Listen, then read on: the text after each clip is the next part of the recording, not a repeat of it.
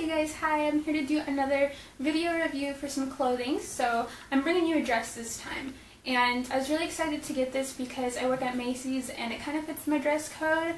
And so I'm here to kind of tell you guys about like the important things you need to know if you're looking to buy it, such as sizing and quality and whatnot. So first things first is I want to talk about the zipper. The zipper is here on the side. And it's a love-hate situation with me because I've looked at the zipper, I've looked at the fabric and the pressing and the sewing and everything of it, and it's constructed fine. But I think it's because there's so many layers of fabric here that once you get up to the black, it's hard to get the zipper up.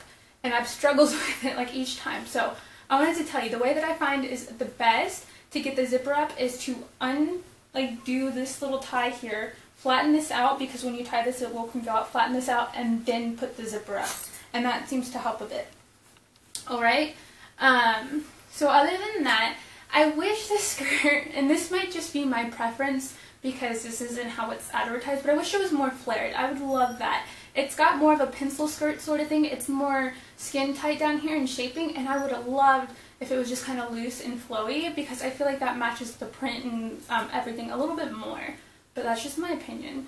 That being said, I have a little bit of a big tush. I got this in a size medium, and I'm pretty sure I'm a medium, like, all the way around. And, so yeah, so I got this in a medium, and I wear like an 8 in pants, and so I have a little bit of a curvier bottom, but the lining of it is a little bit tight. It's just a little bit snug, and, but it's not bothersome at all, but that is something to consider. And then as far as like the top goes, I'm a 36B size top, and I feel like when I take in deep breaths, it gets a little snug up here. So that worries me for the bigger bust ladies. I would almost say go a size up because I wouldn't consider 36B, you know, very large, and that might get a little uncomfortable. So that would be another thing to consider. This also has pockets, and I didn't realize that until I got it, and there's like a thread here that's bothering me, bothering the crap out of me, and I need to cut it, but it has pockets, and they're kind of hidden with the way that it's designed to look like there's extra fullness here. And so I kind of like that because when I'm at work I don't mind having my phone on me, but I don't wear a lot of stuff to work that actually has pockets because I mostly wear dresses. And so I really do like that kind of feature on it. What I'm going to do, because this is important to me, you don't want to walk around like to where you can see the phone all the time. So I actually have not put my phone in it. That's not too bad, right? You kind of see the point of it there, but I also have an iPhone 5. Now, like I said, at work I have to wear all black, so this bottom actually isn't allowed. What I do is I wear a big cardigan over it, and with that it would be fine because you wouldn't even see this over here. So there's that. As far as construction goes, it's okay. There is, like, I noticed some extra thread over here that needs to be trimmed.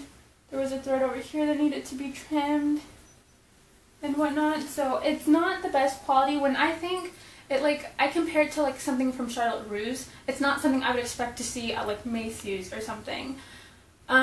So, you know, there's my opinion. It is nice. So, just keeping those things in mind. If you like it, you know, definitely consider it. I have fairly sensitive skin and it doesn't bother me at all, but like I said, it is a little bit snug here and here and whatnot, so yeah. I hope that kind of helps. If you guys have any questions, please feel free to ask. I always try and reply to the comments as best as I can because I actually really do like reviewing, and I honestly like giving you guys honest reviews. So thanks for that, and thanks for watching, and thanks for reading my review. Bye.